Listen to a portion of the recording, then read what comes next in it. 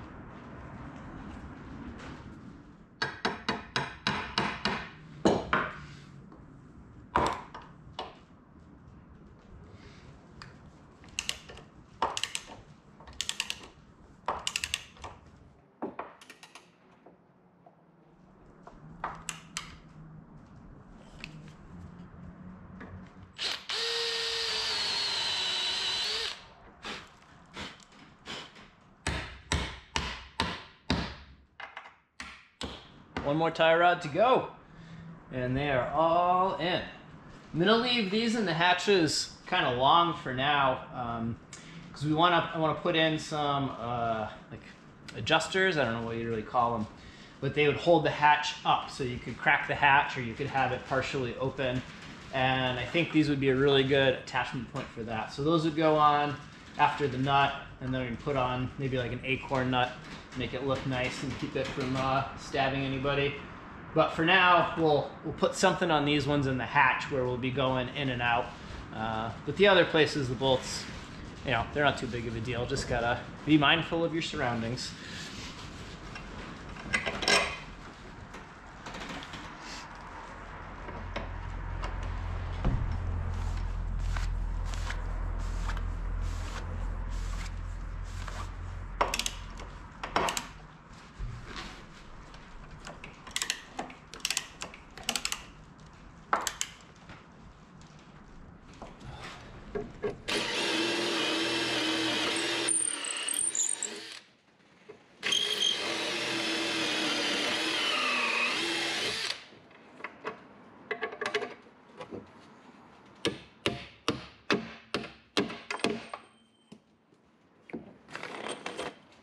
Alright, that's the last of the tie rods.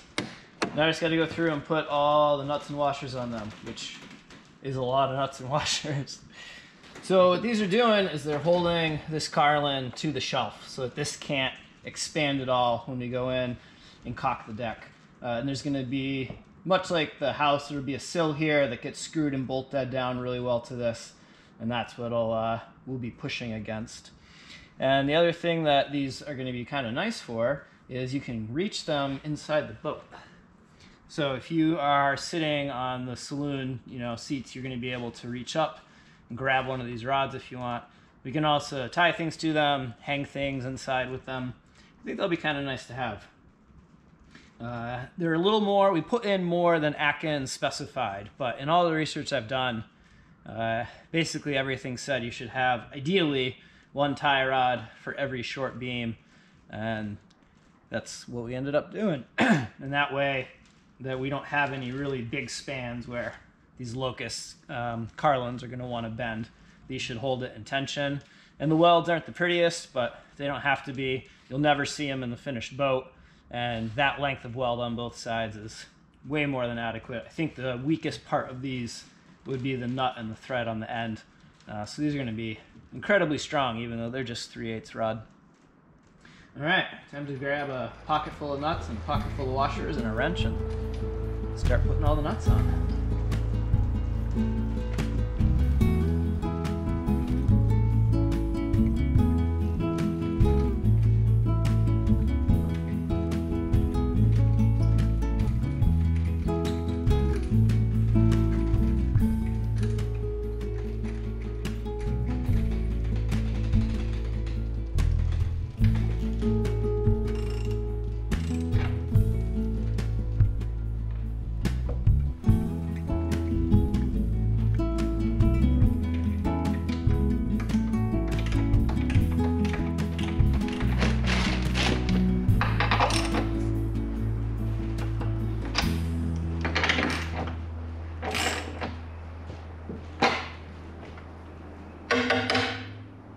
Nice and tight. All right, so you notice that these are counterboard and the ones along the house are not. And the reason for that is the cockpit's gonna drop down in here, so we'll have to trim these flush so that the cockpit can slide past them. And along in the inside of the house, we've got a plan to cover those up. We'll get to that later. But that's why these ones are counterboard. So we gotta do the two on the starboard side here, and that's it. All the tie rods are in and tight, and it's another thing to check off the to-do list. So this weekend, Steve and Satchel worked together and managed to get all of the tie rods built and installed in the Arabella, and they look great. It's really tying everything together, and they do look like they're gonna be pretty visible and grabbable inside, which is exactly what we wanted for clipping things off of them and for grabbing onto. So that's really, really cool. So the next step is going to be to finish up the house side mock-up and to finalize the installation of the sill plate. So when I built the sill plate, we were kind of running up against time because we had a friend that was coming over to help us out. So Casey came to help us install these. So we got them to the point where they fit really well and we could put these right up against them, but the corners still need to be cut down and they need to be thicknessed. The entire sill plate is going to be 2 1/4 all the way around, and on the ends, they're still a little proud. I used that to make sure I didn't get myself in trouble, sneak up on it. So once the sill plate is cut on the corners properly and is thicknessed, we're gonna need to mark for the bolts that go through, because remember the house sides are gonna get built up on top of this sill plate, and then a bolt is gonna come through to secure it. Now we need to make sure that this rod that goes through doesn't land on the short beams, because otherwise we're gonna hit the screws that they are tying them in, and they can't land on the tie rods. And the last thing is they can't go through the port lights. So we're gonna have to find exactly where we want all of these situated. And then we can decide where the screw fasteners are gonna go in for the sill plate. So my next task here is going to mark where these rods go, and then we can take all this down, take the sill plate up, and I can cut those, thickness them, and we can put everything back where it needs to be.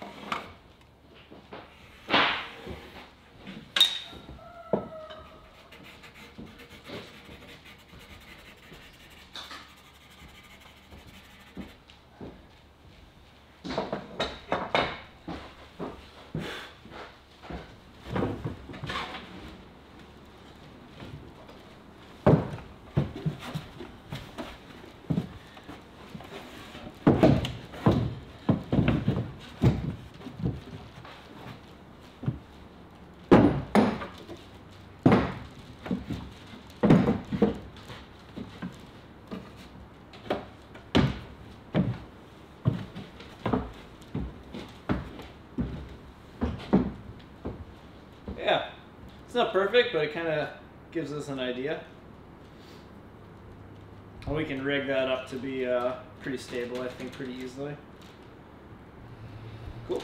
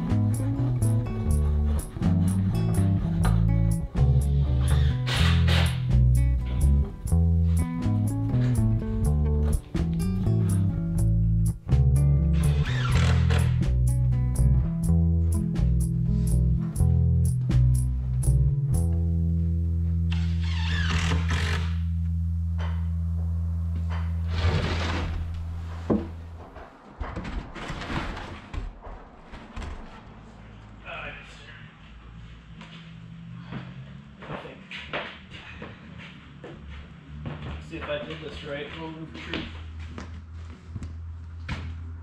Might have to like rack it to get it to go in there. Yeah. I'm not sure because I didn't measure any angles. I just kind of made it.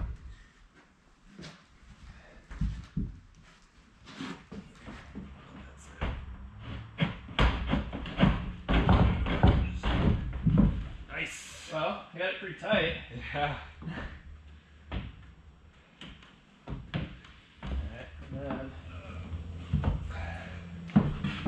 That feels pretty good. Yeah. I can get wedged in here pretty well. And then the floor would come up a little bit. Yeah. But at the same time, we're also probably going to be sitting on cushions. Yeah. So I think if the floor were to come up an inch and your butt were to come up a couple inches, you'd be in great shape. And even this, I mean, like, have a decent 90. Yeah. And it's shallower up there, deeper in the stern, so it'll feel a little deeper. It's also narrower in the stern. Yeah, I mean, even here it feels comfortable and legs up.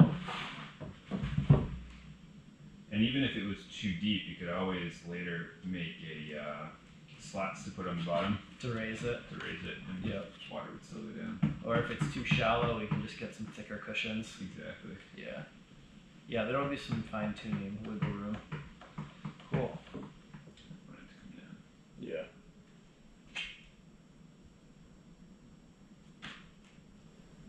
Sweet. I want to make the tiller, I think, be able to pivot up and down enough that you can stand up here and still hold the tiller. Yeah, that made a big difference in Eric and I were sailing his boat up, having the like extension. Yeah. I think just making it pivot vertically, yeah. Yeah, but I just felt like you could use the extension, but if the whole tiller would pivot, it would be kind of cool to just have that thing. Because then you could stand there, you could stand in the cockpit, you could sit in the cockpit, and it wouldn't really matter. And then also, if the tiller goes up, we'll be able to get into that aft hatch, because it's going to be pretty tight. Yeah, or you'd have to move it all the way over, which is... You're not going to do underway. Nope. Hold on, folks, we're going to do a UE so we can open the aft hatch. Nice. Alix has got the sill plate here fit to the carlins and the beams that go around the house. And the sill plate is fairly important. The decking is going to butt up against it on the outside here, and that'll end up getting caulked, so there'll be quite a bit of pressure being pushed inward. And then the house is going to get built up out of long lengths of cedar like this, except, you know, a lot longer. And they're going to go on here like so, and these will be all epoxy and nailed together to make up the house. And then on the inside, we're going to make something sort of like this. This is very, very, very rough, and it's just to give you an idea. But this is going to end up being a grab rail that goes around the whole inside of the house. And we can nip these off a little bit shorter, and we can put some counter bores in here so that they'll fit over all of those tie rod bolts and cover those up. And it'll provide some support for the inward pressure from the decking on the sill here, because we'll bolt it through the carlin here. And the other thing it'll do is it'll go up and it'll extend far enough to go past the first piece of the cedar for the house. And that'll essentially make a little ledge that the house will sit on and nestle against. And that way the house can't move port to starboard or fore and aft or anything. It'll be boxed in by those grab rails. And we have some really, really lovely hardwoods that we can do these grab rails with. And then we'll extend those basically all the way around the inside of the house. And the other thing that'll be nice is the port lights are up here. And if the port lights have some condensation, or if the well of the port light collects some water in it and you open the port light, it should hopefully get caught in this. And we'll be able to just take a sponge or a rag or whatever and clean that up. So it'll act as kind of like a drip catchment underneath all of the port lights down the side of the house. From this angle, we can really start to see kind of how everything's going to get tied together and play together here, work together. So if you notice the sill, it's going to get screwed down and it's going to get screwed up and in from both directions. And that ends up capturing all of our short beams here. So you can see these short beams, they can't go fore and aft because they're in the notches. They can't go down because of that shelf and because of the angles. So if the shelf wasn't quite right, those angles would fetch up real quick. It can't go far. And then it's capped with the sill plate here, so there's no way to lift that up. And then it's held in with the tie rod. So the screw that's holding the short beam in that we had put in earlier was basically there just to register the short beam and to keep it from moving throughout this process. We could take that screw out, and I think you'd be really hard pressed to get the short beam out of here. And I think whether or not that screw there probably wouldn't even make much of a difference in how hard that fight was. So this sill is wider and taller than the house is going to be and the decking is going to be. So this is what our house is going to be made up out of. And you can see we've got some extra here. And this chunk of rough pine here is the same dimensions of the decking. So the decking will go fore and aft like this. And we're going to take this corner and we're going to route that out in a little bit and make it disappear so that we have a nice transition from the deck up to the house. And by having the sill plate a little bit wider, it gives us availability of the caulking seam here. So if the caulking seam was right below the house, you can still caulk that, and they make bent caulking irons for it. But it's going to be a lot easier to have that house in a little bit and to have that nice transition and be able to just put a normal caulking iron in there and swing your mallet and not have to be bumping up against the house. And then like we said earlier, the grab rails are going to go on the inside, and that is going to add one more element of support to all of this. Because when we put the caulking in here, it's going to be pushing on this sill, which is tied to our carlin, which is pulling on the tie rods. So we want to make sure that this sill and then the carlin below it and these tie rod are all working as one. And having all of these screws go through and having the bolts that are going to go down through the house and through, and then adding the grab rail bolted through on the inside will make all of that really rigid. And if this would want to spread in, it's got a lot of material stopping it. And then on the aft end here, we have the doubled up deck beams, and that's so that when the decking comes in, we have a landing spot for the end of it. And that's why we have these doubled up deck beams at every opening for the hatches, for the house, for the cockpit, so that when we put the decking running fore and aft, we have a spot for it to land. Sitting here at the tiller. Iceberg dead ahead! I hope we never say that. Well, we got ourselves a cockpit mock-up. So this is not the finished cockpit, don't worry. We are not making it out of cheap half-inch plywood and deck screws and washers. But we really wanted to do a mock-up and get a feel for kind of what it would be like to live and function with this size cockpit and see if we want to make it shallower or deeper. We can't change the dimensions fore and aft and widthwise too much at this point without tearing the aft deck apart. But we definitely can play with its depth. We've got some planks on the side that are 1.5 inches thick. That's as thick as the decking's going to be. And you'll notice that we've put a whole bunch of holes in it. And these aft holes here, we have a pair of small port lights that were originally in Victoria's cockpit. And we're going to mount those in there, and you can open those up and gain some more ventilation towards the aft end of the boat. And then these big rectangular ones we're going to put in deck prisms. So if you're not familiar with what deck prisms are, traditionally they're made to go in the deck. And they are, as they say, a prism. So they're made of glass, and they're designed so that they refract the light. So the light hits them, and they just send it off in all different directions, and they are very illuminating. And we had some person, whoever this is, thank you, I don't quite remember who it was, but we were talking to them about deck prisms, and they mentioned how they often leak and they get scratched in the deck and they don't work as well, and they're kind of a pain. But they said one of the best places they had ever seen them put was in the sides of a cockpit, and that they were unobtrusive, that they were vertical, so they were a lot less likely to leak, and it gave a ton of room into an otherwise often very dark area of the boat with no natural light. And as we know, natural light is great for killing microorganisms and bacteria and all of that jazz, as well as drying things out. So getting natural light in underneath the cockpit and around the engine compartment is going to be really, really handy. So we mocked these up figuring that we would get 3 big prisms, and put those in there, and they would shine a ton of light down below the cockpit and around the engine. The forward one will shine on the mast and aid some more light by the nav station and the galley, which would be really handy. And we still have plenty of room on the sides here to mount throttle controls and all of that for the engine. So there's plenty of options when that time comes. And one thing to keep in mind with the cockpit is that you're probably going to have a seat underneath you, and we can adjust the height of the seats a little bit, and we can also put or remove a grating in the bottom of the cockpit as we wanted as well. So we're just trying to get an idea for the height, but we do realize that at the end we have a couple inches of wiggle room between cushions and grating and whatnot. But it's pretty cool to kind of sit here and grab Victoria's tiller and imagine what this is going to be like someday. I can't wait. It's pretty cool to see it all evolving. Yeah, kind of you get an idea what this is going to be like. Probably a little longer tiller, but this one's seen some use, Victoria's old one.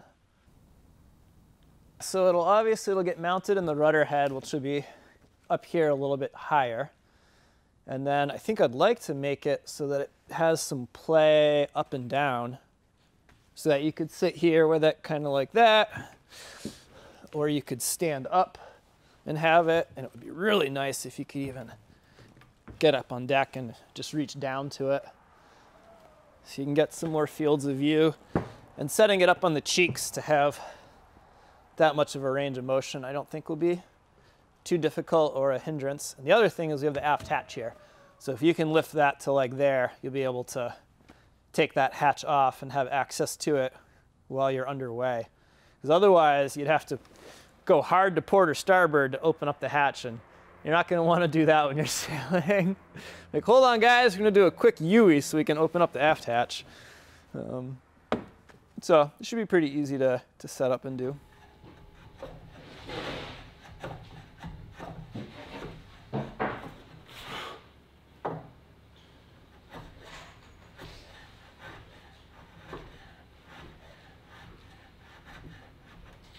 Next week, the house sill will get the anti-fouling paint. That means it's done for now. They'll have to wait for warmer weather to glue up the house sides. So Steve and Alix will move on to finishing the remaining bronze floors. Thanks once again for watching, liking, subscribing, and for all your support. See you next week.